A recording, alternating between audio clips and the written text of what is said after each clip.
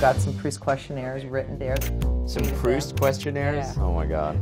My heroes. I work a lot adapting comic book characters, and I know people think I would say, Batman or Superman, but most of my heroes are scientists. I'm Carl Sagan, Richard Dawkins, Einstein.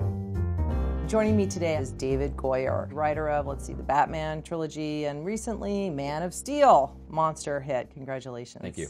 You've worked with Chris Nolan, the director of the Batman series, in kind of an incredible collaborative team. I had met Nolan socially before Memento had even been released, and he literally could not get it released, and which I couldn't believe, having seen the finished film. So I knew him back then, and watched his trajectory with Insomnia, and then he got the gig to reboot Batman, and he called me.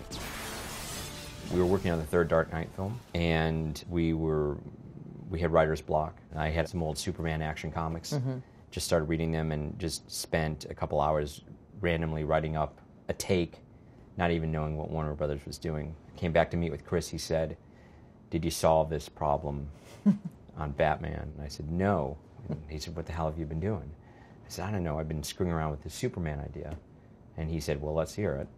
I told it to him, and he said, "I would produce that if you want."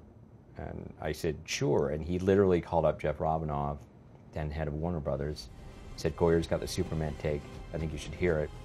And the idea was to see if we could tell a superhero story, but in a world that was relatable, that seemed more like our own, and hopefully that would have more relevance. The response has been amazing, obviously. Superman's a huge hit. When you go into it, is there that fear that you might be creating something that tanks? Is that Sure. always in the back of your mind? Sure, yeah. But you have to try to not think about it. You can't write a blockbuster, or I don't think you can. I remember Henry saying you can't play an icon.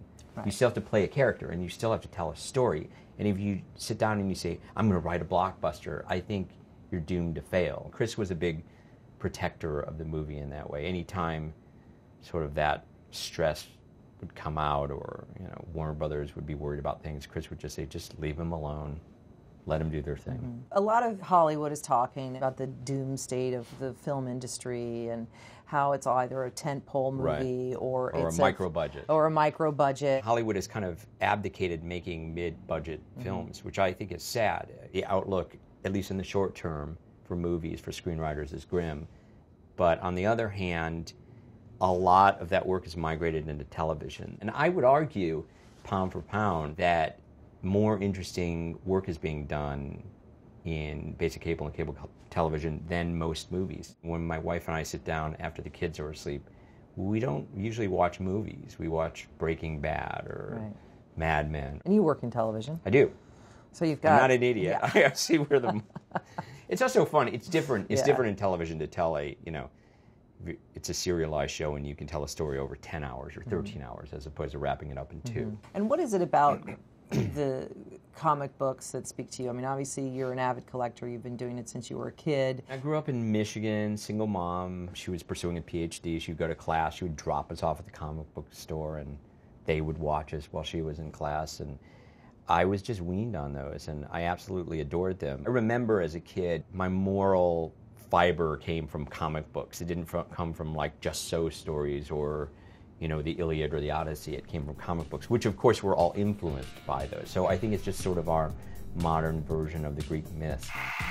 My idea of perfect happiness is getting out of the Hollywood rat race and getting a couple of acres up in Oregon and some pygmy goats and, I don't know, learning how to cook and letting my kids run around in the mud. If I could change one thing about myself, it would be how many times I'm mistaken for Stanley Tucci.